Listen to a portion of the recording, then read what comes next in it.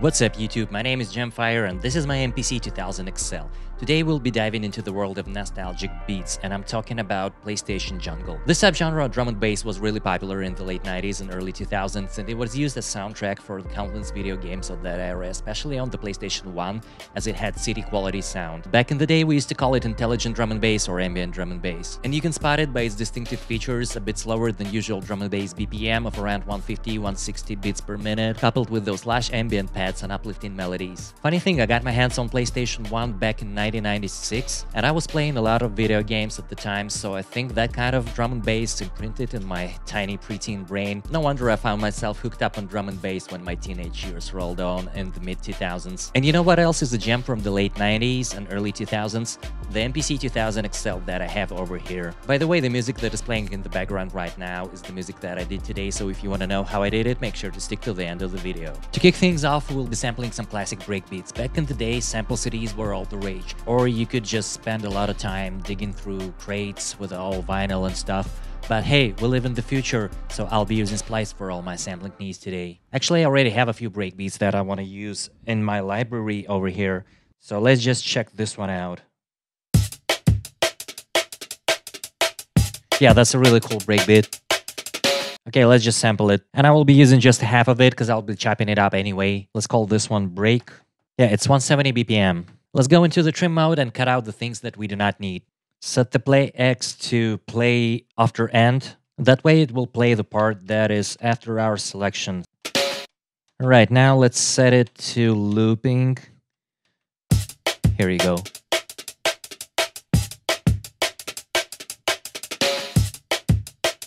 Yeah, I think that's alright.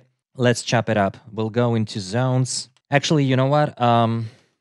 Before we chop it, let's time stretch it a little bit. If you remember my last video when we destroyed a sample, I'll be using the same technique. Edit, time stretch, and we'll go to BPM. Yeah, so the source tempo is 170, and we will time stretch it down to, let's say, 160. Let's chop it up.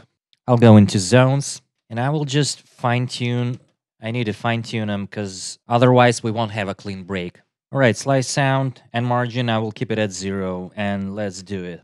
160, let's set it to 4 bars and let's record a drum break.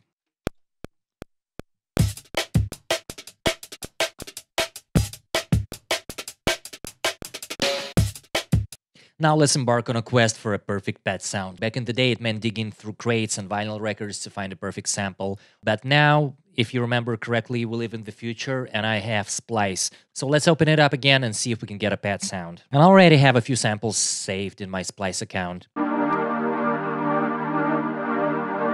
I think this will work perfectly with our breakbeat. So let's sample it.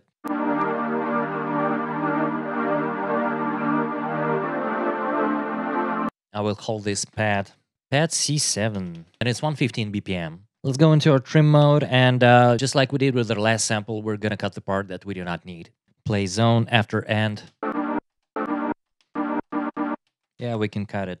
And what I'm gonna do now is I'm gonna chop it into 2 parts. So it should be somewhere in the middle. Actually, you know what? We'll go into zones, set the number of zones to 2, and let's listen to them. So here's the first zone. No, actually, you know what? I'll start with the second. Yeah, you know, it's almost right. Yeah, edit, slice, and margin. Let's set it to like 10. Create new program, no. That way we will have 2 chords. Let's go to program, drum 1, pad bank B. Let's select our sample.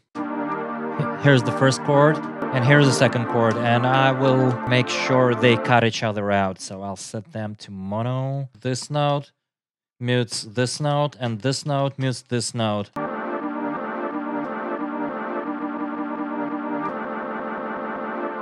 Track number 2, let's record our pad.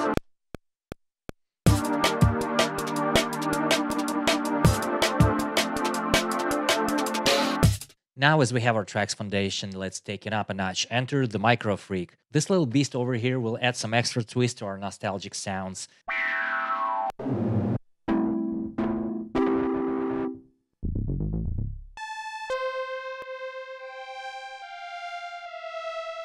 I'll record this in a key of C. We'll set the threshold to like minus 45 decibels, so it'll start recording right away. All right, so I'll call this MF, and let's assign it to pad number 9. Now let's listen to the stuff all together.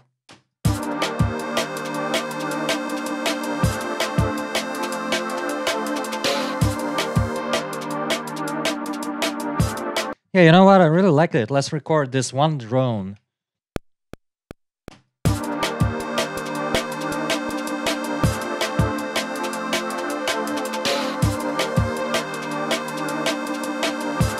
And what would happen if we pitch our sample all the way down, like, let's say an octave down, or like 7 semitones maybe?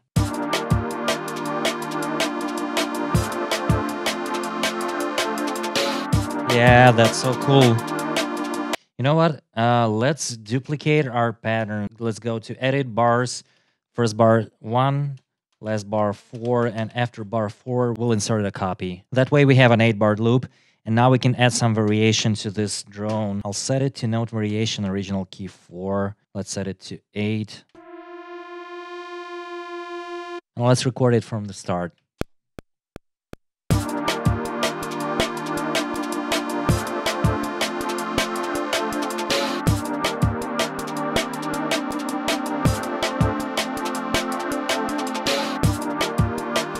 Alright, so now let's make a bass line, and I will be sampling 808s from Splice. Yeah, you know what? That's alright. That's alright. That'll work. Add to library. So let's record it. Actually, you know what? It's going in too hot. Let's reset the peaks. I'll call this 808 C. And let's assign it to pad 5 on bank B. Let's go into our program, edit. Let's set it to mono. Now let's turn 16 levels on. Tuning, original key 8. So now let's jam a little bit so we can find a good bass line for the track.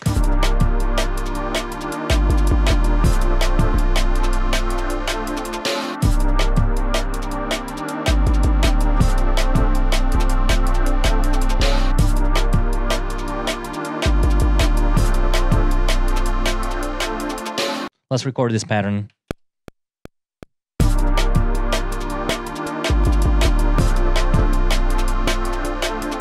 Okay, next, we need a melody. We need an uplifting melody that will go along with our chords and our bass line. So the next thing that we need to do is we need to find a pluck sound or maybe a bell sound that will go as our melody. I will just sample something from the MicroFreak. Let's find a preset.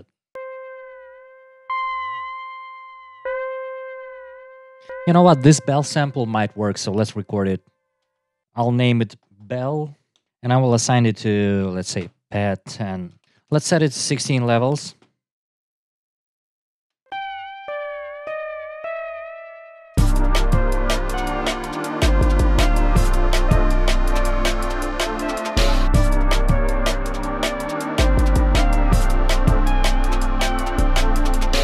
This melody is kind of alright. Yeah, let's record it.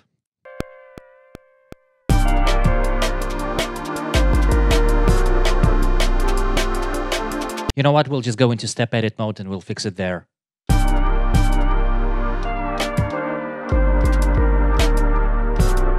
Okay, yeah, here it is.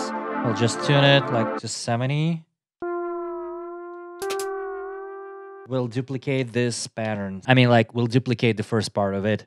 First bar 1, last bar 5, and after bar 5, we'll need 1 copy.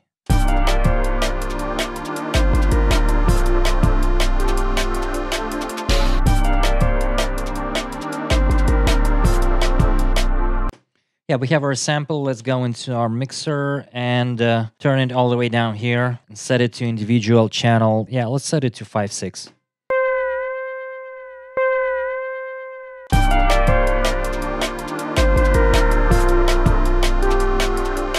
Also, let's send our pad samples to 5/6 as well.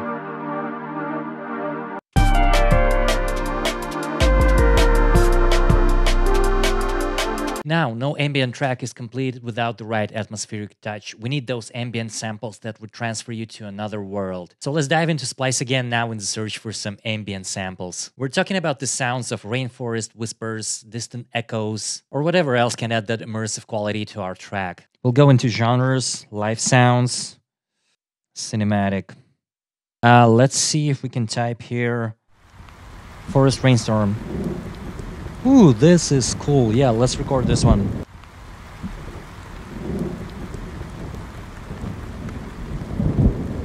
We'll call this rain, and we will assign it to bank C, pad number 1.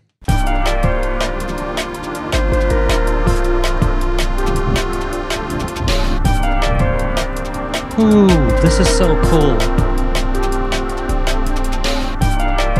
Effects are a secret sauce that can transform an ordinary sound into something special, something extraordinary. Back in the day, producers had racks and racks of effects units, tweaking them by hand until they could find a sweet spot. In case you forgot, it's the future, so I'll be harnessing the power of software effects on my iPad over here. And let's fire up the AUM app. Cascade. Yep, here we go. This is a really cool plugin that I really like. It has this absolutely incredible reverb. Let's find a better preset.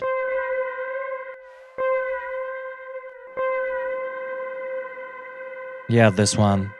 This is so cool.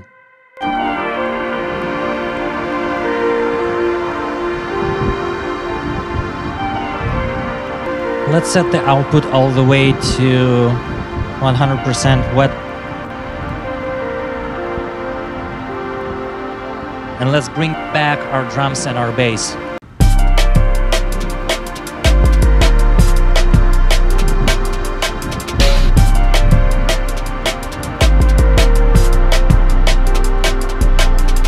Whoa, this was so awesome. We need to copy this pattern a few times, make some adjustments here and there, and basically we have an entire track over here. Alright guys, that was all for today. Thanks for watching. If you enjoyed this video and if you learned something new, make sure to hit that like and subscribe button, and I see you next time.